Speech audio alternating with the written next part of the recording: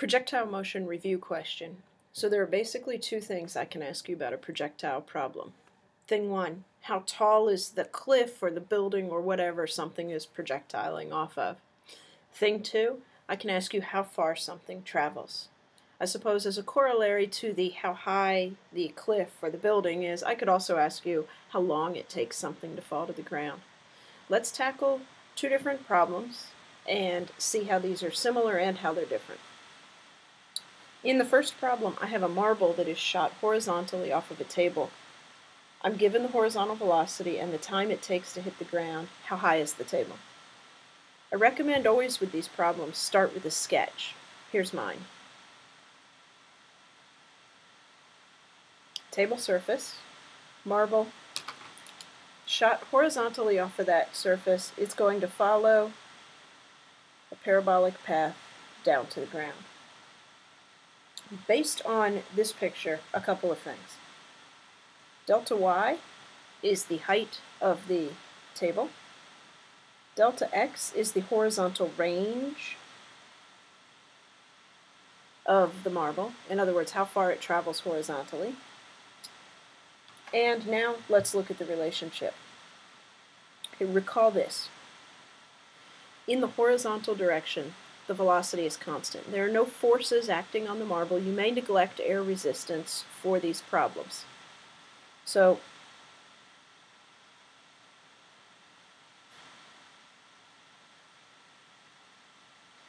when you have a constant velocity problem, remember that the distance something travels is equal to the velocity it's traveling at times the time that it travels for.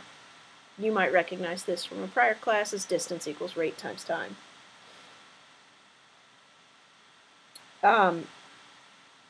In the y direction, however, you've got the force of gravity acting to accelerate the marble.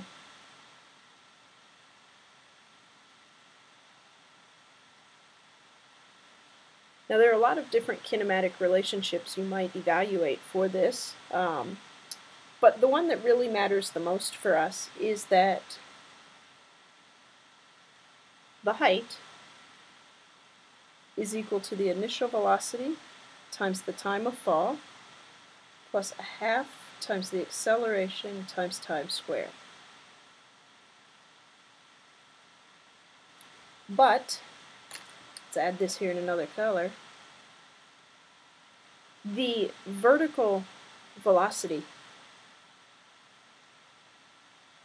initially is 0, making this entire first term disappear from the equation. So effectively, you're going to work with the change in height is a half at squared. For this particular problem, I have that the initial velocity is 5.4 meters per second in the x direction.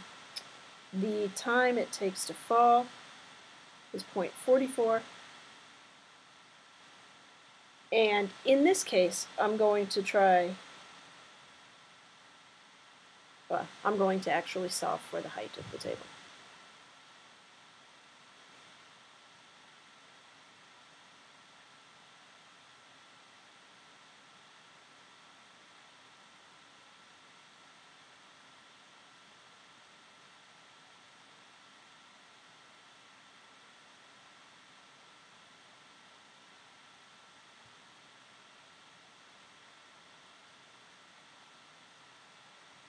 So recall that your acceleration vector is negative.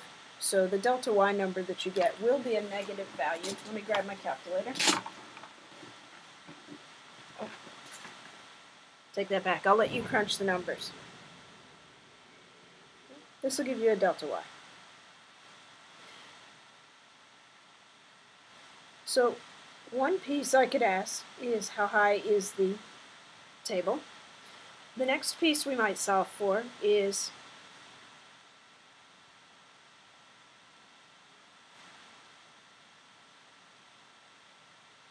I might ask you, what's the range of the marble?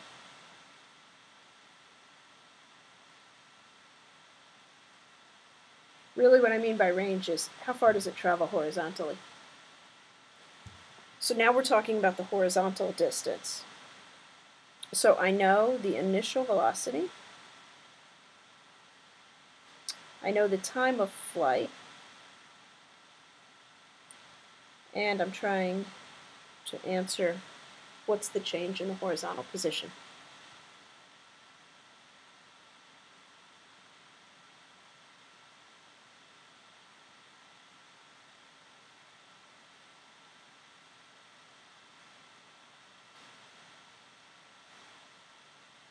Therefore, the change in position of the marble is the velocity it travels at times the time it travels for.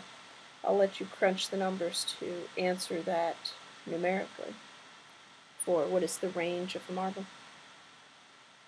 That, in a nutshell, covers the projectile motion that we learned about. Other things I might ask you is how fast is the marble going in the vertical direction when it lands on the ground.